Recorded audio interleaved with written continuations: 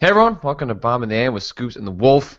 Of course, now we are joined by a non-wolf. We have let one in temporarily, although I failed to find out if this person has a nickname that I could have introduced them by. But I guess I can call them by their real name. Just I guess it's Nathan Vella. Is that what they call you? That's actually my nickname. I'm Nathan Vella. Vella.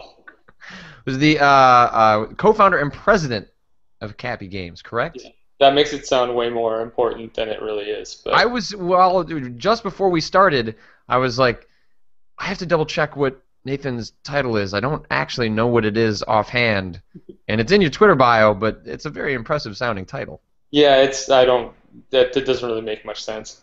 I do a lot less than that suggests. Also, let's be Alex, honest here. We're calling him a non-wolf, but he has much more thick and luxurious hair than I do. Like, he is much more of a wolf than I am at this point. well, different wolves for different wolf packs. Yeah, fair enough. Alex, how was your weekend? Not too bad. Busy as hell, actually. Like, I usually try not to do anything on weekends, but I ended up moving a bunch of stuff into storage, helping another person move, furniture shopping, doing a variety of things that did not involve video games, which I was not okay with. Did not enjoy that one bit. Unacceptable. I know, right? Like, it's the weekend. That's when you're supposed to just sit around and play video games. But I had to like do things, and that is some absolute bullshit.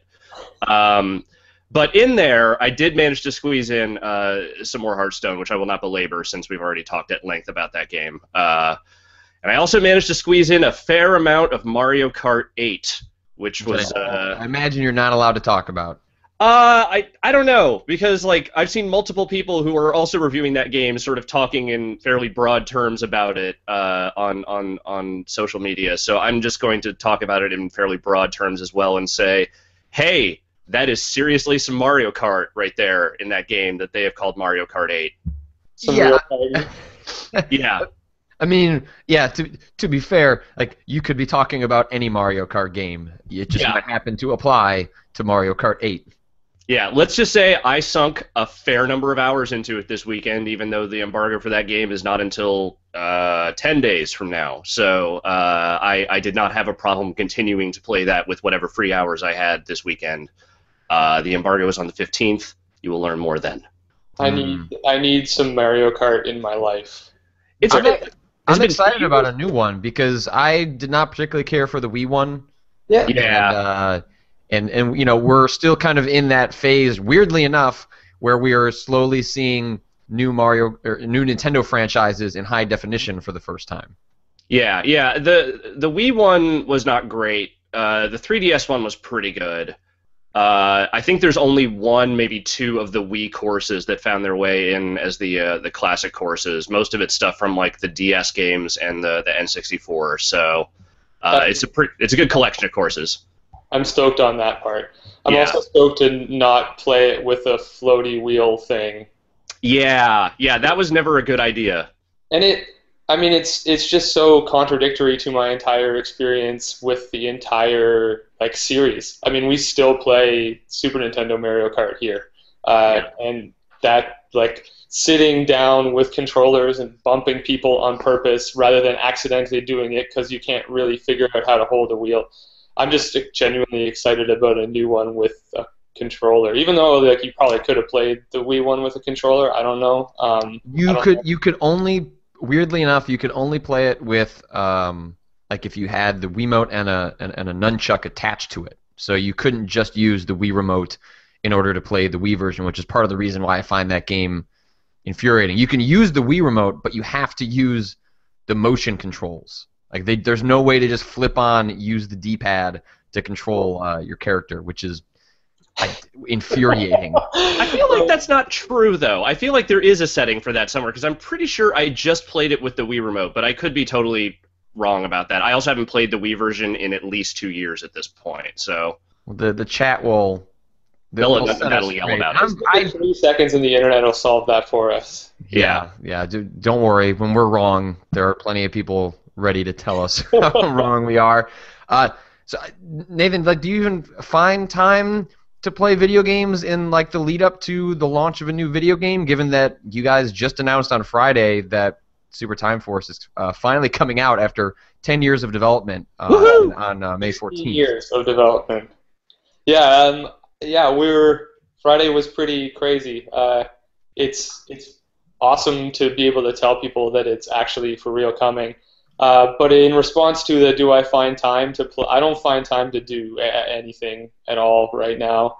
I made the big mistake of also moving or getting ready to move around this time. So Oh God. launching video game on 2 platforms plus moving plus travel. It's been a little crazy, but it's the right kind of crazy. It's like I would rather have it be this kind of crazy than not be launching the game in under 2 weeks. So it's hard to kind of complain. I have found some time to squeeze in Monument Valley and some Fract as well. Cool. Although I haven't actually been playing Fract, I've mostly just been walking around aimlessly in it, listening to music and watching neon landscapes light up. But that game is legit. Yeah.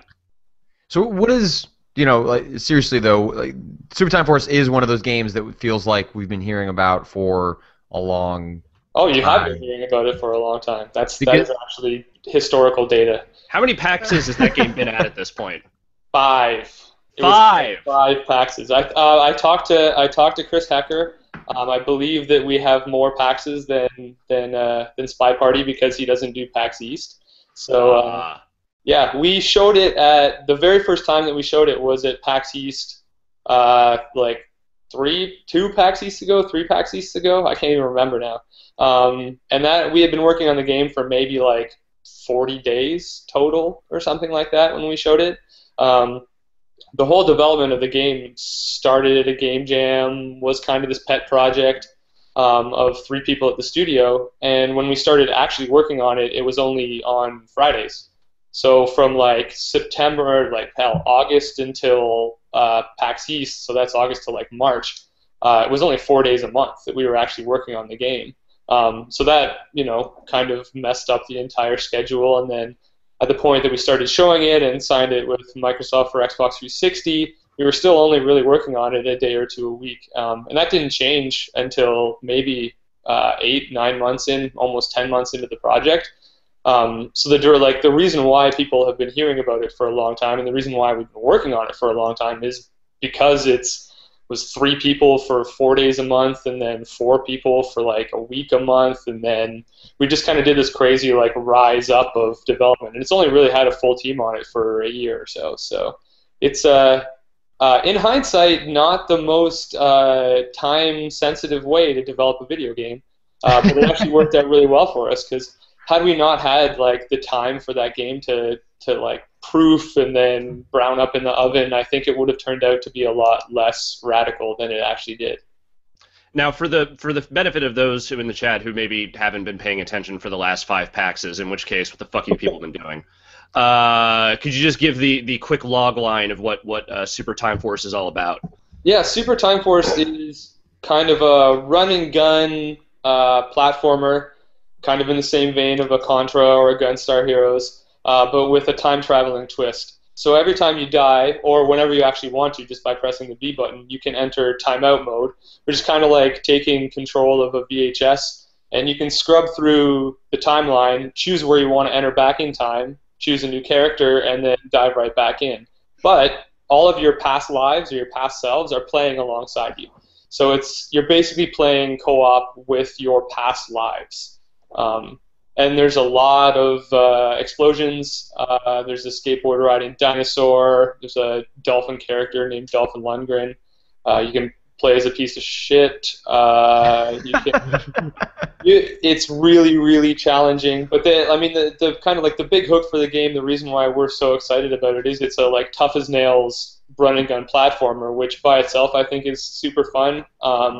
But the fact that you're kind of teaming up with and playing alongside the past versions of yourself, you create like an army of yourself, and so death becomes the main gameplay mechanic in the game, which, it's a super like kind of, throwbacky old school inspired type game in a lot of ways, but we really feel like the design behind it is like super bonkers and very different than anything that's been in a 2D platformer in a long time.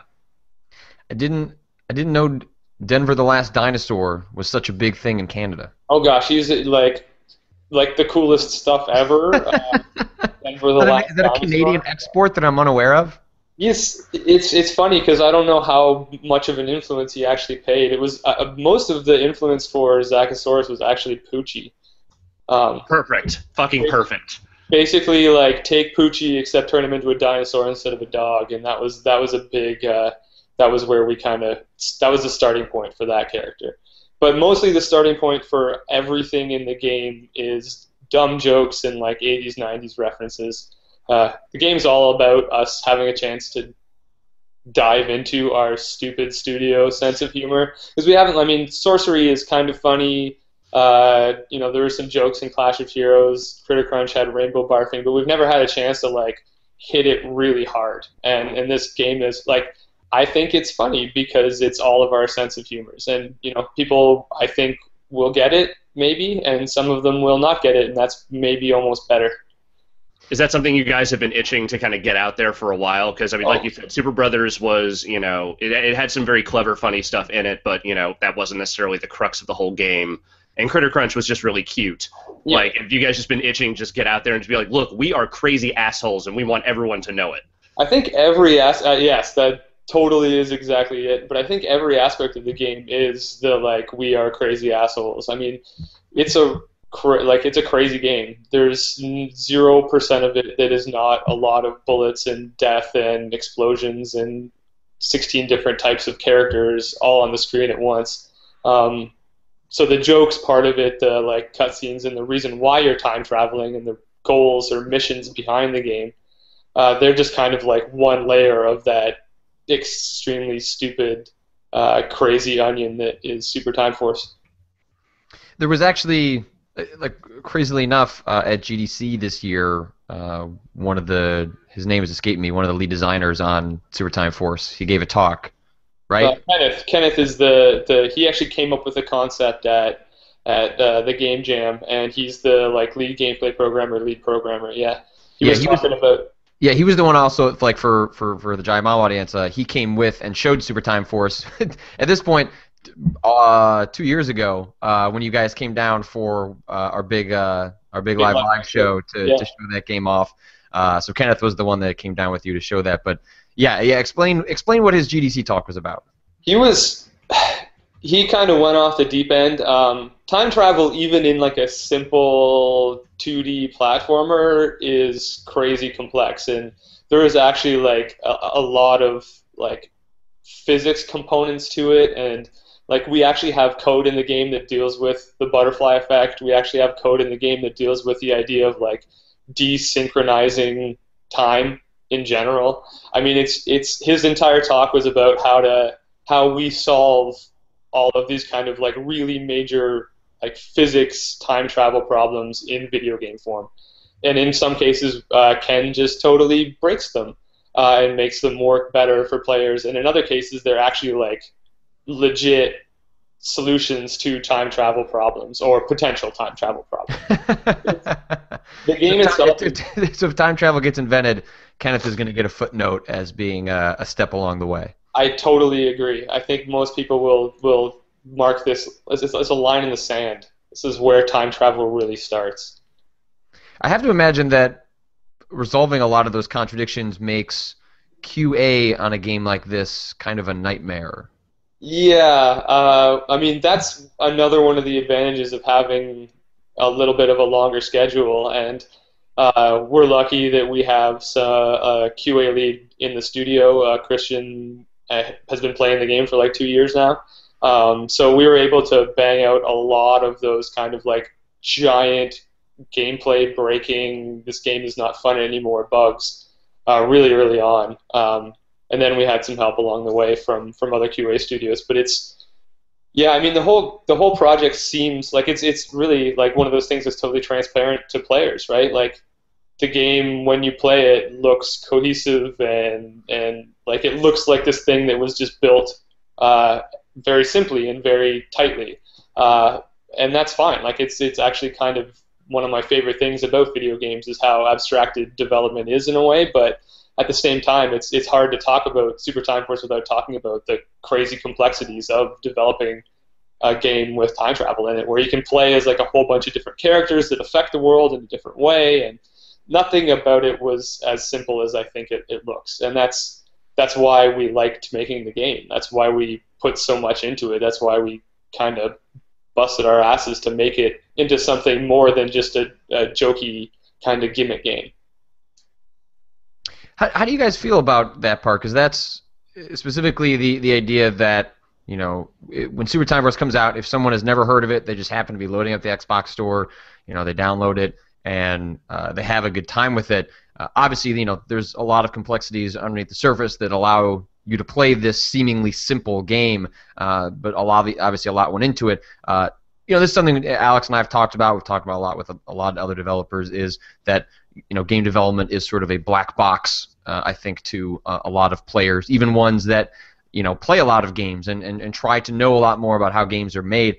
How do you guys think about that, you know, when you're presenting your games, when you're talking about games, about how you try and better let players know how they're made, or is that really not that important to you?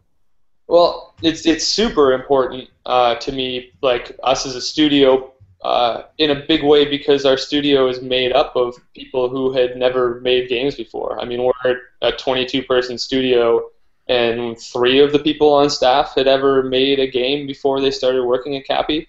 So the idea of like kind of getting out of that black box of telling people like it is here's the process, here's how it's done, super important. But at the same time, I don't think that should be like, it's not our focus either. If people are interested, we're here to talk about it. We're super happy to talk about it, and we'd love to, you know, have more of that discussion go through. But at the same time, if people don't give a shit, then that's also okay. That's I think one of the best parts about games, or any real entertainment medium, is there's like different layers to which you can actually enjoy them. And that's why it was really cool for Ken to be able to speak at GDC about the kind of ultra complexity of the systems inside of a game that looks so simple. But I mean, I think we're also really lucky that like Double Fine and 2-Player Productions have kind of started breaking down some of the walls, and early access helps a lot on Steam for breaking down some of the walls. And I mean, even like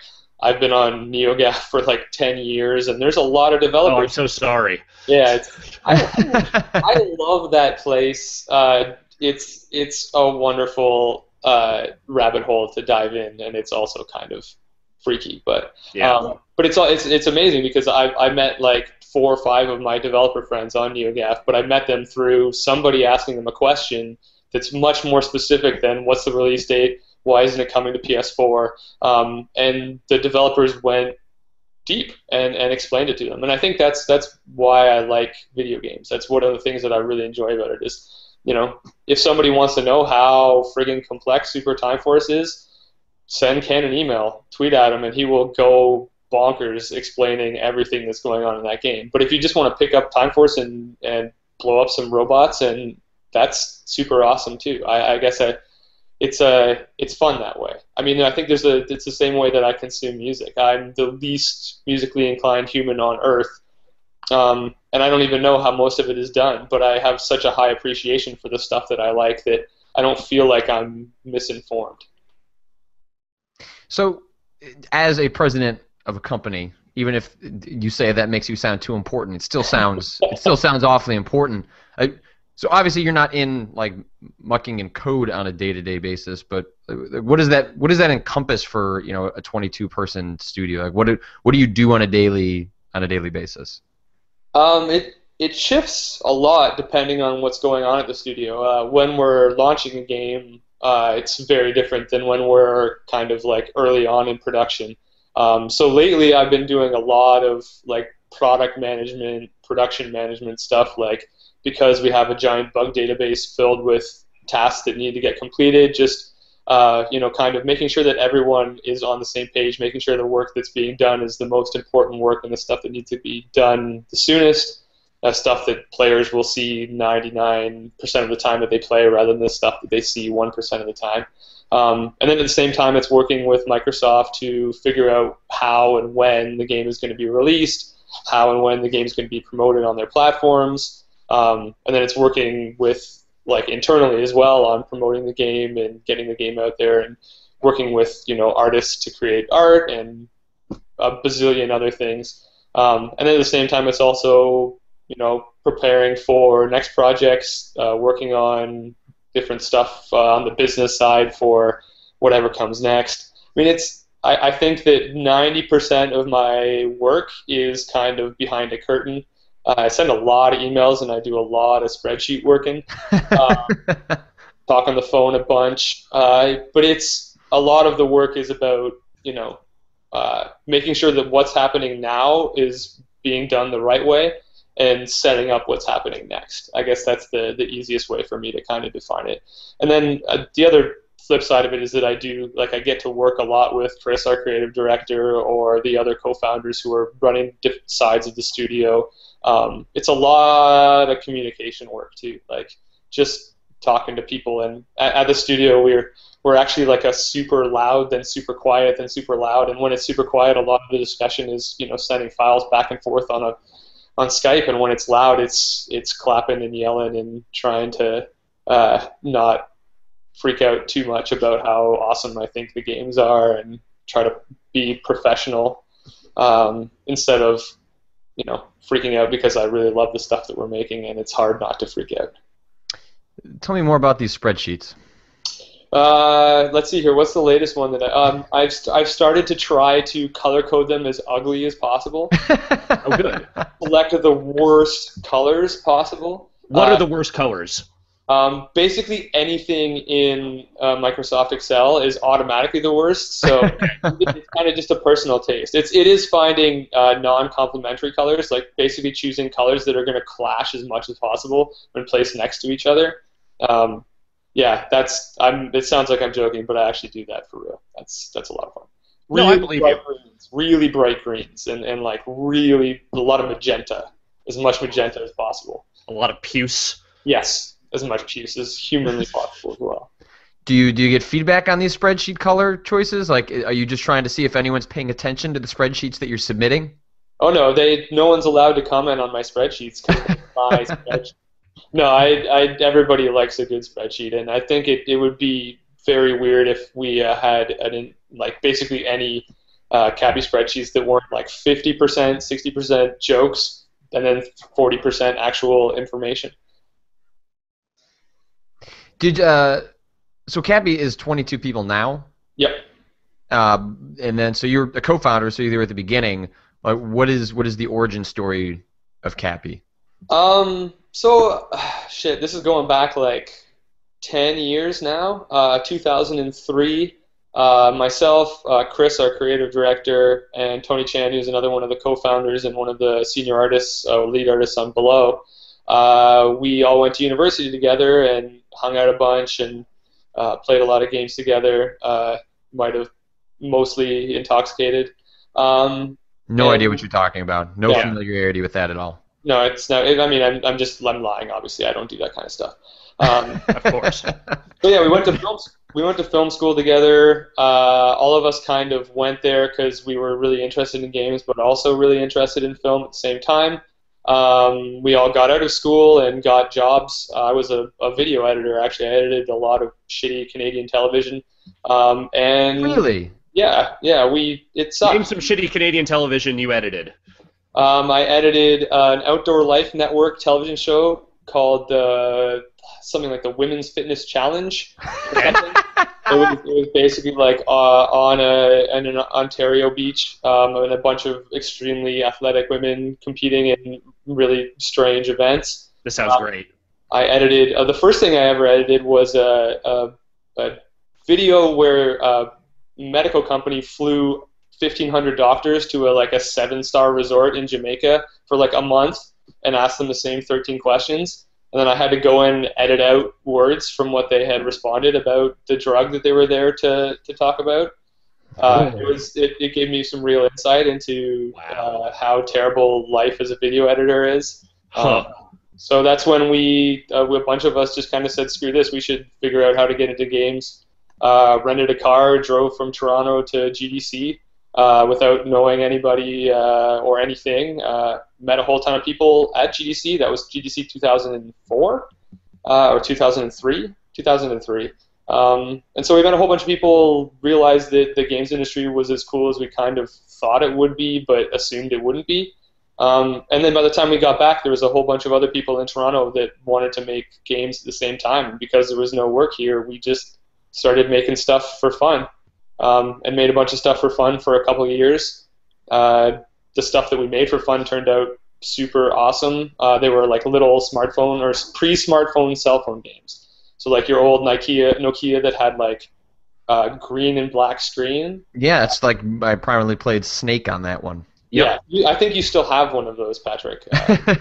Probably. I know I have one in a drawer somewhere. Yeah. So yeah, we made a couple games. They turned out really well, and then we managed to get them in front of some publishers. And in 2005, Disney gave us a bunch of money to make a cell phone game for the movie Cars, and that was where we started the studio. We didn't actually have a studio when we told them that we did, and so they that's what presidents do. Presidents lie. They do what they need to do to get things done. No, it was more like a misdirection, I would say. So yeah, we worked on licensed stuff for like half of our life, and then starting with Critter Crunch, said screw this. We kind of hated making those games and hated having no creative control, and so we just kind of went 180-degree flip and started doing nothing but our own stuff. So I started out as an artist. I have no history in running studios or anything like that, and that's kind of the whole studio is basically people who were super passionate, super excited, and super talented, but had never really been given a shot, or probably wouldn't have been given a shot. And then fast forward, that's been almost 9 years now that we've been running the studio as a whole, and it's basically taken us that whole giant process to get to the point where we can make something like Super Time Force, where it's basically us just doing it exactly the way that we want to do it, with no pressures other than we want to get the game out because it seems like people want to play it. And that's, I mean, it's kind of a dream scenario for us now between Super Time Force and Below. This is what we've been working towards for our entire careers. So we better not fuck it up. Yeah. Now this is a perfect segue, because I actually wanted to talk to you a little bit about Below. You're a 22-person studio. You've got Super Time Force almost done here, but there's another game that you are working on, which I got to see at PAX East, which I am very, very much looking forward to, which is Below. Talk a little bit about that project, because you were telling us when we were at PAX that's something that you guys have been working on and off for a while now, right? Yeah, it was a weird. So Below is Capy's kind of inspired by roguelikes, game about exploration and survival and discovery. You play a tiny wanderer arriving at an island. There's no text or tutorials or real direction in the game at all. You have a sword and a shield, and your entire goal in the game is to explore and delve ever deeper into these single-screen dungeons that are all procedurally generated. And if you get hit at all, you start bleeding, and if you don't deal with the bleeding, you will die. And like Time Force, you will die a lot. But in Below, you come back after your last life. You're not playing the same life over and over and over again. You're playing a sequence of lives, a chronology of lives. And so everything you did with your past life is kind of persists and maintains.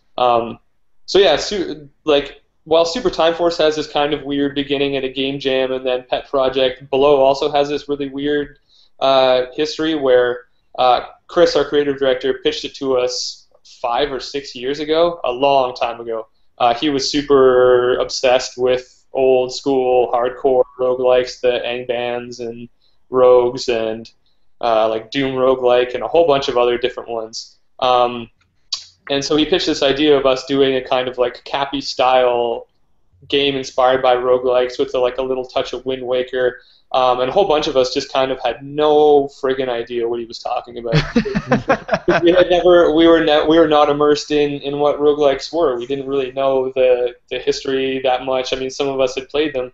And so he prescribed some roguelikes for us to play, and once we kind of started playing them, we definitely understood the concept and loved the idea of making, a kind of atmospheric, aesthetically focused, very Capy take on something as hardcore as a roguelike. And I mean, that was before Demon Souls even had hit, or before Spelunky was even that huge of a thing. And so we prototyped it for about a year, back in like 2007 or something like that, 2008. It was a long time ago. And once we kind of had the guts of the game prototyped, we realized that we thought it was something super special, wanted to make it, but we were making a bunch of other stuff at the time, so we kind of had to press pause, and then we didn't have the chance to come back to it until a couple years ago when we started back up on it. And yeah, it's a very strange thing to start a game before this kind of wave of hardcore, punishing, super challenging but super gratifying survivalist games had happened.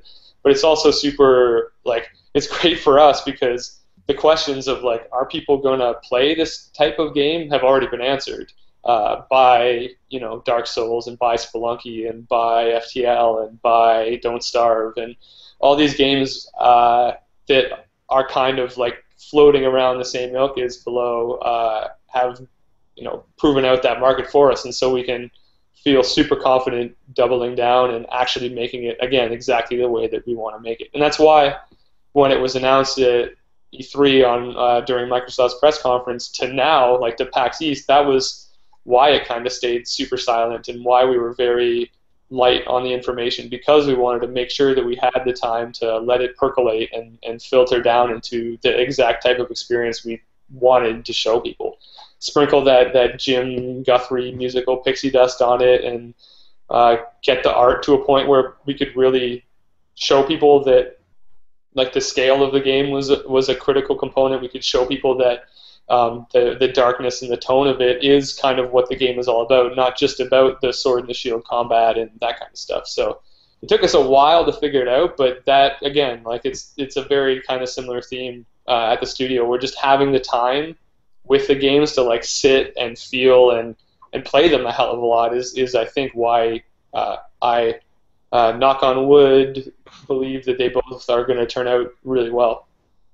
Is it weird to unearth a game years later and look at a prototype that maybe you were excited about at the time, but then seeing it, because obviously the form that we played it in, the form that people have seen in the trailers you guys have released is not what that prototype looks like. But, like, what is it like to look at something like years later and be like, all right, let's try and make some sense of this and take it forward?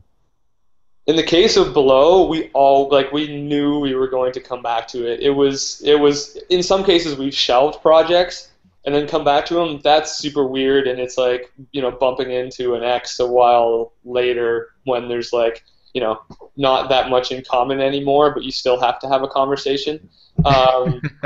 But at the same time, with Below, we were always playing it. We were always talking about it. We knew that this was going to be the project that was coming next. We just needed to get to that time. So it never went away. It just kind of it sat right next to us, staring at us, tapping its foot consistently until we could get back to it. Was PAX East the first time you let other people sort of get their hands on that game? Yeah, I mean, other than friends and family, no one had ever seen anything about it. I mean, there was maybe 5 people out of the studio that had played the game ever, even including the prototype outside of PAX East. So PAX East was terrifying in that. I mean, we were crazily excited because we believe in the game and we really do think that it is special. But you never really know how people are going to react. You have no idea if they're going to actually get the idea that we're not going to tell them anything. Like, they were just shoving the controller in their hands, putting headphones on their ears, and saying, "Enjoy," hopefully. And we were blown away by it. I mean, the response was way crazier than we had expected. Not from there was tons of people there, and that's super important to us, but the way that people played it was the most important piece for us. People sat down, put on the headphones, and just kind of started moving closer and closer to the screen as the first kind of 5 minutes of the demo went through. And basically nobody finished the demo, which is also awesome for us. There was like maybe 5 or 6 people that actually found the end. So it wasn't really an end; it was more kind of just a cutoff. But that was also really inspiring to us because it meant that even in a small slice, there was enough to explore, and that discovery was not going to be something that you just trip and fall and like, oh, there's all these wonderful things happening in the game. It was great for us to see, and people, between Time Force and Below, there's a lot of difference. I mean, they're really kind of the polar opposite of games in many ways. But seeing people react, and in a lot of cases, the same people react super positively to both, has been it gives you a lot of feels as a developer to see that happen. It's been interesting too to watch how you guys have started talking about the game too, because it's something that I just discussed with you when we were checking the game out at PAX East. But none of the trailers you guys have put out, showcase the combat or sort of any of the intensity of the game. They're all very much mood, atmosphere, tone, kind of giving a vibe for the game, as opposed to traditionally what you see, in video game trailers, which is set up and then boom, cut to exactly what the player is going to be doing moment to moment. So some dubstep and then So why have you guys taken that approach as opposed to even something like Super Time Force where it jumps just straight into, hey, you're shooting the shit out of dudes? Yeah, we actually had dubstep in the Super Time Force trailer, but it was ironically, I will say. No, it's for Below, like for Time Force. If you have to understand that game is hectic as crap, and kind of meant to be insanely so. But with Below, it's very different. That game is, if played the way that we believe that it needs to be played, it is paced and it is methodical and it is very almost calm around the periods of insanity or intensity. And so that's the part that we really feel important to play up. That's what the game is to us as developers, is like long, kind of like chill moments around really intense, one step away from death combat. And the other part of it too is that everything in Below, and I can say the same thing about Super Time Force, there's very purposeful aesthetic choices and musical choices and audio choices. And whereas in Time Force it's meant to make things even crazier, in Below, the Jim's music and the style of the art and the scale of the art and the tilt shift, it's all meant to hopefully provide like focus and almost like tunnel you into playing as that tiny character. And maybe that's partially why we have to show it in slow, like more longer clips, is because that's what the game really is. That's how we look at the game as developers. And yeah, it gets crazily intense and super freaky at times, but yeah, it is very much about the tone. And that's, I mean, part of it is what we've taken away from what we learned about making games of that sort from Sorcery as well. Awesome. Well, we should transition over to a little bit of news, and then we'll take some questions before we roll this out. I decided, for whatever reason, to just break news on Saturday. Yeah, what are you doing, man? A good time. Yeah. I broke the news that Infinity Ward and Neversoft are sort of merging up to become a single studio. I've actually known about it for probably maybe a month and change, but wasn't in a position to say anything about it. And then on Friday evening, deep into Friday evening, I got access to an internal memo that allowed me to go forward and actually report on it. But I was let's call it I had been drinking, so Yeah. I wasn't gonna write that story, nor did I was not in a position at 10:30 at night on a Friday night to be writing and breaking news. So I was like, I guess if someone beats me in the next 12 hours, I'll just have to live with it. So I waited until Saturday morning. But yeah, Infinity Ward and Neversoft, best known probably for Tony Hawk's Pro Skater, also for working on the Guitar Hero series for the last couple of years, I guess the last 5-6 years. They went into a support role with the Call of Duty games alongside Raven Software, which it must be weird for a lot of those studios. I mean, I guess on one hand, Activision isn't just wholesale laying off and closing down studios that they don't seem all that interested in anymore, but they do seem to be kind of just rolling everything into the Call of Duty machine if they're incapable of producing what Activision wants. And so Neversoft, which is literally, if you look up the address with Infinity Ward, they are just like down the street from one another. So they're very close. It's complex. Yeah, exactly. And so they're going to be rolling up together, and they're getting a new studio head, and it's unclear exactly how that's going to shake out. But as some of the Alex, we were talking about Call of Duty Ghosts when they announced Advanced Warfare last week, and Ghost was not received very well even by folks that I know who really enjoy the Call of Duty games. So it seems like Infinity Ward, which lost a lot of its top tier talent. No doubt there are still passionate, talented people there, but clearly lost a lot of the creative vision that was driving that studio in its exodus from a couple years back. I don't know if merging with Neversoft is going to fix that, but it certainly seems like that's a studio that could use a shot in the arm now that they've got about 3 years to build the next game. Yeah, I mean, my understanding going into this was that Neversoft really didn't have a lot of talent left. I mean, they had gone through multiple layoff rounds, I think, and then, like you said, Infinity Ward had obviously had its exodus of people as well. So, I mean, this whole move seems to make a certain amount of sense in the way that it seems like maybe this will help sort of restaff Infinity Ward in a way that they would otherwise have had to just do a bunch of hiring.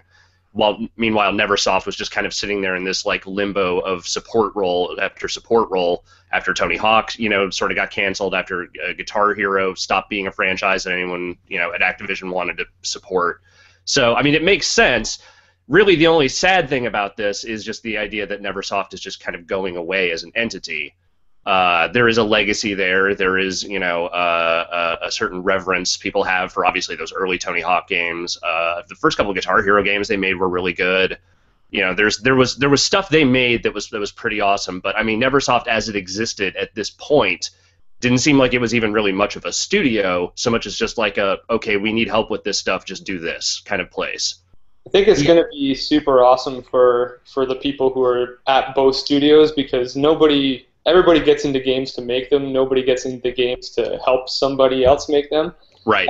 And so for the people at Neversoft and the people at Infinity Ward, like being put together into a full studio instead of kind of maybe being pieces of 2 different studios, I think it's going to give a lot of people a chance to actually build something instead of helping someone build something. And I think we're constantly surprised by how good of stuff people can make when they're given their kind of like, hey guys, like let's actually do this, give it a shot, see what happens. A lot of good stuff comes out of that, and hopefully there's enough of those talented people between the 2 studios that they can Voltron up and give it a real go. I think it's, and plus like any chance that anybody has to keep good people employed making good products, it's way smarter than letting them go and then having to rebuild from scratch the next time you need a team. So I think it's kind of it's hard to look at it and be super jazzed about it because of, like you said, Neversoft's history and because of Infinity Ward's history. But at the same time, I think it's super exciting for those 2 teams, and I would love to see them come out and just like blow everyone's minds with something crazy. Yeah. I mean, it's not hard to imagine the story having been slightly different, and what we're hearing is, actually they're just shuttering Neversoft, and they're hiring a couple of key talent, but everyone else is going away. I'm not privy to whether there are any layoffs happening, and as a result of the merger, there is some redundancy. That may be more infrastructure than in terms of design talent, but it seems like it's going to be a relative, not so much a bloodbath as some of these can be. Let's see what else. I didn't get a chance to look over it too closely, but the Oculus shot back this morning to ZeniMax regarding the the claims that were being made by ZeniMax last week vis-a-vis the Wall Street Journal and the Oculus technology. I'll just read the Oculus response because it's not that long. It says, "We are disappointed but not surprised by ZeniMax actions, and will prove that all of his claims are false. In the meantime, we'd like to clarify a few key points. There is not a line of ZeniMax code or any of its technology in any Oculus products. John Carmack did not take any intellectual property from ZeniMax. ZeniMax has misstated the purposes and language of the ZeniMax non-disclosure agreement that Palmer Luckey signed." Palmer Luckey is the founder of Oculus. "A key reason that Carmack left ZeniMax in August of 2013 was that ZeniMax prevented John from working on VR and stopped investing in VR games across the company. ZeniMax canceled VR support for Doom 3 BFG Edition when Oculus refused ZeniMax demands for a non-dilutable equity stake in Oculus. ZeniMax did not pursue claims against Oculus for IP or technology. ZeniMax has never contributed any IP or technology to Oculus, and only after the Facebook deal was announced has ZeniMax now made these claims through its lawyers. Despite the fact that the full source code for the Oculus SDK is available online, ZeniMax has never identified any stolen code or technology," which seems like a pretty forceful pushback by Oculus in terms of, or I should say, Facebook, in terms of, refuting some of ZeniMax points, at least, in the court of public opinion. Obviously, a lot of this is puffing their chest, hoping the other one, I guess, will back down before actual lawsuits are filed. Yeah, I mean, this seems like a battle of whose lawyers are the most expensive in this case, and who's going to, come at this the hardest. In my estimation, I'm guessing that Facebook probably has the most expensive and therefore the most aggressive lawyers in this situation. I said last week, I think this is all just going to end in a settlement. I still think that even with this pushback, ZeniMax will get something out of it, but what they're pushing for is a piece. I don't think they're going to get much of a piece, if anything, but they'll get some money out of it just because that's how these things always tend to go, even if ZeniMax doesn't have a case. How lucky are we that they actually wrote a response that is legible by humans instead of... I was super stoked. I read it. I was like, holy crap, I understand all of the points they're making. Right? Yeah. Beautiful thing. I would like to thank them for that. Yeah, I mean, that's kind of, I've when I was reporting on, like the Infinity Ward stuff and in other cases where I've had to look through, legal paperwork, I mean, it's just, that stuff is not, it's inscrutable to the average person. Oftentimes, I am taking things, giving it to a person just so they can tell me, like, what does this mean? It's like a translator for English to English. Yeah, exactly. So I thought it was interesting that Facebook / Oculus chose to use such clear language and to do it publicly, which I have to imagine if it's being done publicly, they feel a certain amount of confidence in their ability to push back on the narrative. I guess maybe to Alex's point, it is all just pomp and circumstance to get to a number that is written on a check, so everyone shuts up and moves on with their lives. But nonetheless, this is definitely sort of the last thing I expected to be playing out after this purchase. But nonetheless, here we are. Yeah. I don't think anything else really happened over the weekend or this morning or news-wise. No, not too much. Let's ask people. If people have any questions. I have a question. Okay, go ahead. So, President Nathan, this is very important. I need to know. How is the Critter Crunch sequel going? And when will you be able to announce a release date for that? We're really deep into doing photorealistic vomiting, rainbow vomiting. Okay. Probably like 2 to 3 years more of R&D. Okay. Got to get in on that Oculus for like VR rainbow barfing. I'm on board. I don't know. We've never really talked about doing a Critter Crunch sequel, but at some point in time, like the game is just too, like, again, we have a thing at Capy which is like we've been using for Super Time Force, but I think it also applies to Critter Crunch, which is like the right kind of stupid. And I think Critter Crunch has some of that, and I still love that game. So yeah, maybe once we get the barf tech down. Okay. There's 22 people at the studio, 21 working on barf tech right now. Okay, good. Yeah, that sounds like the right number of people working on that. Sounds like you got this all together. That's great to hear. Just wanted to put it out there. That's why I have my job. That's why I'm the president, because I can focus resources intelligently like that. The other news we should talk about, I don't know why I forgot about it. I don't know if it's maybe it's not news, but suspicious pictures. Project Beast? Yes, Project Beast. I couldn't believe that you were not going to bring up Project Beast. I don't know why it was in my notes and then it just slipped my mind and then the chat freaked out going Project Beast. But yes, over the weekend, screenshots from a very compressed looking video game trailer for a game called Project Beast came out of 4chan. So I guess let me take this time to apologize to 4chan for all I have said about them for being now being responsible for some screenshots taken from what is clearly a trailer for a game called Project Beast that looks way too. It does not. It's hard to imagine any of this is faked. It really does look like this is a legitimate leak. The only way I can imagine someone's getting access to this is if somehow this was an E3 reveal that they have access to early assets in some capacity because even throughout the thread on NeoGAF, there were additional screens coming out from various people who have access to that trailer. And so the rumor goes that Miyazaki, who was behind Demon's Souls and Dark Souls, who did not work on Dark Souls 2, went off to work on a new project, and folks that have examined the credits of Dark Souls and Dark Souls 2 have essentially come up with a very credible theory that most of the talent, to say nothing about Dark Souls 2, but a lot of the key veterans, let's say, that seems like a better way to put it, from Dark Souls left to go work on this new project, and that it seems between hints that Shuhei Yoshida has been making on Twitter that there is probably going to be a PS4 exclusive,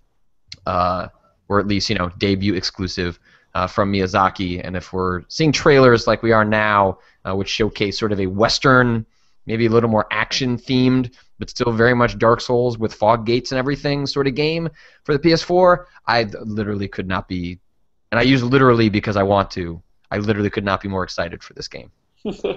Literally impossible for you to be more excited, huh? Okay. Once I actually play the game, I guess I could be more excited. So maybe improper use of literally. Yeah, might be. But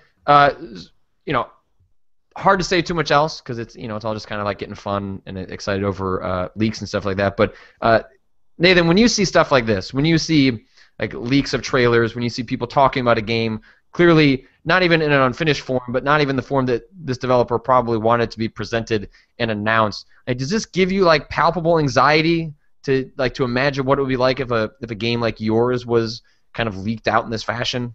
Yeah, absolutely, but you have to think about it this way.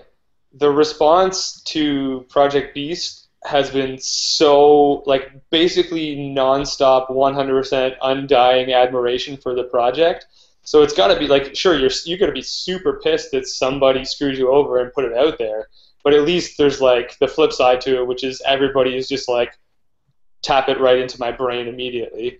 So yeah, I don't think that there's anybody who wants their stuff out there earlier than they want. But if you're gonna have it happen, at least it's awesome for them that the response is so positive.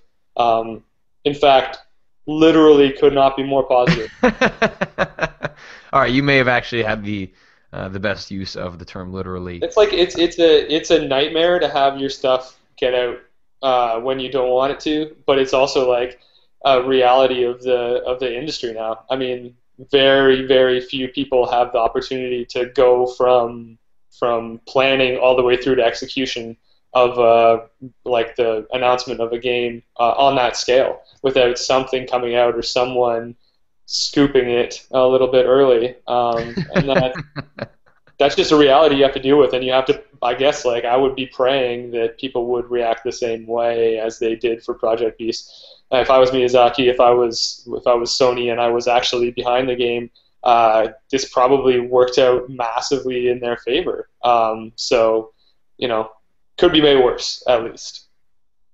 The other piece of news that people are mentioning is that on Friday, Mark Rain tweeted out that we were going to find out the future of Unreal Tournament this week. They are going to announce something related to Unreal Tournament. They're doing a Twitch stream, and I believe some of the tweets I saw from other Epic employees implied there would be, heavy community aspect, which I'm not, not surprised that, for a game or for a series that has been so invested in modders and creators in the past.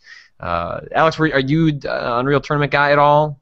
I was years and years ago, but not to the extent that people like Brad and Jeff were. I was super in Unreal Tournament. Yeah. Facing Worlds, my friend. Facing Worlds. Anyone that knows what Unreal Tournament is all about knows that the only map that matters in Unreal Tournament is Facing Worlds. Yeah, that's probably true. I was horrible at it, so I never really got super into it because anytime I would go online and play against people, I would just get destroyed constantly. And those were not games where, you were really encouraged to, play offline to sort of get better at them. It's just like, no, you go there for the multiplayer. And I think that was where my love affair of multiplayer online gaming sort of stopped, it hit a hard stop, like that's where I kind of said, maybe this isn't really the genre for me so much. So I sort of credit that those games were fun. They also ruined multiplayer gaming for me entirely. Are people assuming that this one's going to be free to play like I am? It's hard to imagine that it wouldn't be. I mean, especially looking at what id has done with was it Quake Live? I think is their online browser-based one.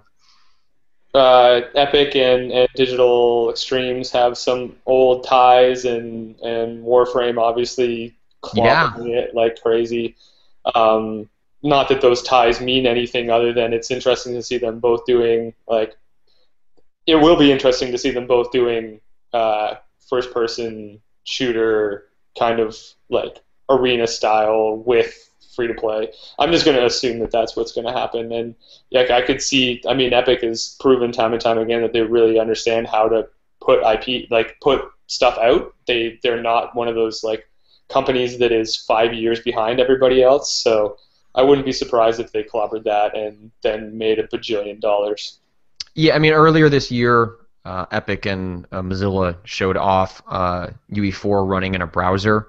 Yeah. I wouldn't be surprised, if this was a chance for Epic to show, hey, we're gonna do free to play, we're gonna do browser, and we're gonna show that these games don't have to look like they came from the late '90s or early 2000s, like that you can do a really amazing looking game in a browser.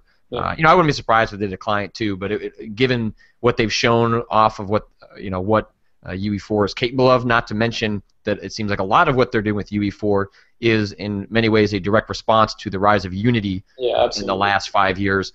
It seems like Unity, while a very capable engine, is not at the edges of technology like the UE has always been in the past. So it wouldn't shock me if Epic tries to leverage that facet of what they've been known for and try and present browser games as being something that can stand toe to toe with what you expect from something that you install from a client on your desktop. So I'm curious to see it, but I think you're right, Nathan. I think I would be genuinely shocked if it was anything other than free to play.